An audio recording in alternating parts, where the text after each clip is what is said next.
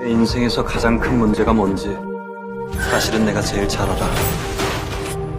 결정적인 순간에 기다려봐. 좀 있으면 텔레비 뉴스 화면에 내 얼굴 쫙 도배될 테니까. 재수가 더럽게 없다는 거. 그 구천병원 그 사건 자기가 맡은 거야?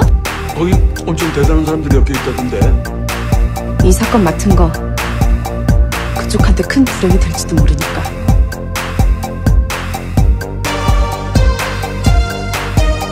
당연히 난 안 죽었지. 근데 눈을 뜨니까 내가 완전히 다른 사람이 돼 있는 거야. 물대출의 천재 사기꾼, 암흑세계의 제왕, 지하경제의 대부. 아마 놀랍게도 한 인물을 지칭하는 말입니다. 빅마우스라고 불리는 이 사람. 억울합니까? 네. 밝히는 것만 갖고는 안 돼. 당신이 빅마우스입니까? 돈을 찾아야지요. 네가 세려간 그 돈 1,000원. 대답해. 당신이 빅마우스입니까? 이거 10개 중에 한두 개는 틀린 거 아시죠?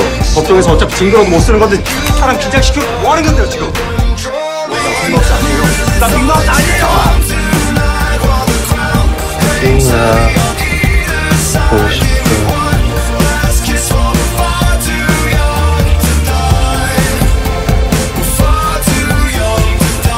동시 감이 안 잡힌다.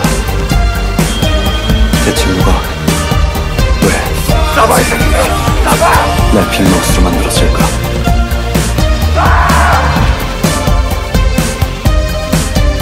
남편한테 꼭 하고 싶은 말이 있는데 해도 될까요? 무죄 밝혀낼 때까지 끝까지 싸울 거야. 그 사람 빅마우스 아니에요. 그러니까 당신한테 가족 있다는 거 잊지 마. 어떻게 확신하세요? 내 남편이니까. 알았지 말라고.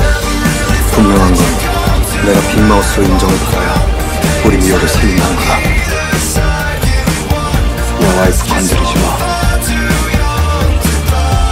손대는 순간 다 죽어. 인간의 자아는 상황에 맞춰서 가면을 쓰고 있다고. 당신 누구야? 지혜들이 맹수인 줄 알고 달려드는 놈들 내가 다 물어주려고. 이제부터 내가 진짜 빅마우스다. 이 개자식들아.